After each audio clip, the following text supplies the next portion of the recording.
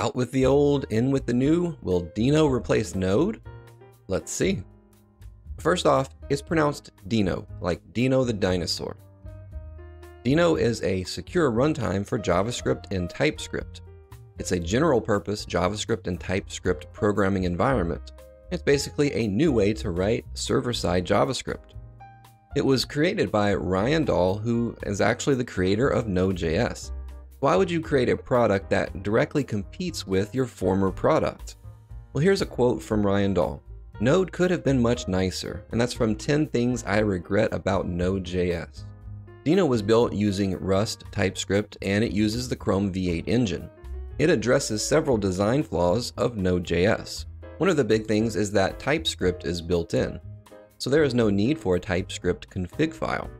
But that doesn't mean that you're forced to use TypeScript. Since TypeScript is a superset of JavaScript, you can simply write JavaScript if that's your preference. One huge difference between Node and Deno is security. Deno is secure by default. Everything is locked down. You have to pass specific flags to enable access to only what is absolutely necessary to run your code. This prevents unintentional security holes. Another difference is Deno uses ECMAScript modules. So instead of using require like we do in Node, you would use import. This is one thing that affects the use of NPM modules in Deno. Now, it is possible to use NPM modules in Deno, but they have to be converted if they use require or other unsupported features in Deno. Now, in Deno projects, there is no Node modules folder. Modules are cached and used globally for any projects that require them. Now, this doesn't mean that Deno requires an always-on internet connection. When packages are referenced, they are downloaded and cached, very similar to how NPM modules work. They are just not stored in each project directly. You can also point to a local folder that houses the module that you're importing. It doesn't have to live on the internet. Another awesome feature of Deno is that it has native async binding for top-level promises.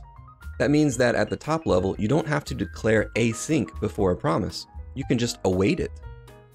Now, if you're working within a function that is not at the top level, then you would have to use the standard async await syntax. One small thing that we might take for granted is Deno has fetch built in. There are no modules needed. So that just makes it nice out of the box.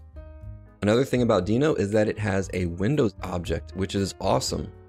This allows for interoperability between browser and server-side code.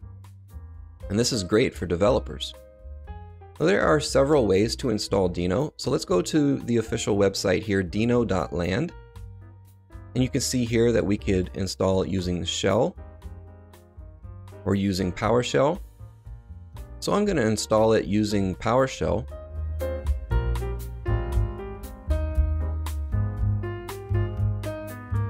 And then I can just create a JavaScript file here, and I'm just going to console log something. Now to run it, we just say deno run and then the name of the file. And there we go. And we could also take this more complex example here from their website, and let's try that one out. So here we're importing a server module from Deno, and we're assigning the port to 8000. And then we're just going to console log that port.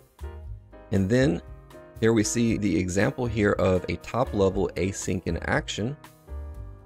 So we don't have to declare async, we can just await. And then we're going to pass to the request response a body of hello world. And now you'll see that we get an error here, uncaught permission denied, network access to, and then localhost. So what we need to do is add the flag allow net. And now it's working. So this simply creates a web page with hello world. So will Deno replace Node? So one issue that I see is a lack of module support. But Deno hasn't even officially released. So I'm sure that we'll see this grow quickly.